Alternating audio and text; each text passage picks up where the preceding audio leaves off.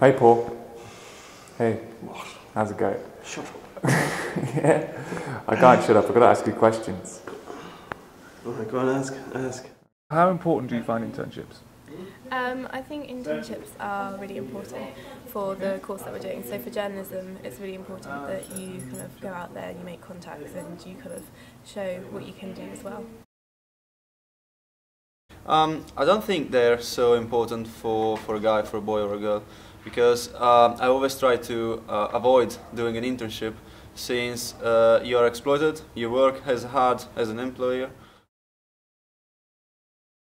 Unfortunately, it's too important. It's kind of frustrating because you do all these NCJ courses, then you go to university for 3 years and you think, well, that's enough.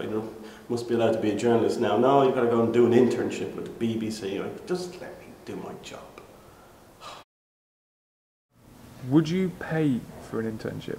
No. Why would you pay for an internship? Because I think it's difficult enough when you're not getting paid for them in the first place, let alone then paying for one. No, I think that system is completely flawed.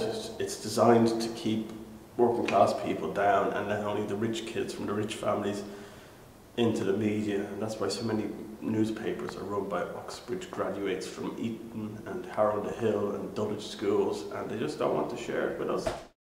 The only case where I think I would make an exception is if they offer really good training.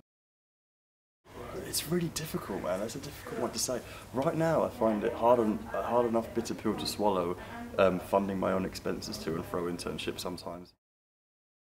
Do you think it's fair that you should have to pay to get your dream internship? I don't think it's fair because not everyone can afford to buy an internship, which actually sounds ridiculous. I think everyone should have the same chances and should be treated equally.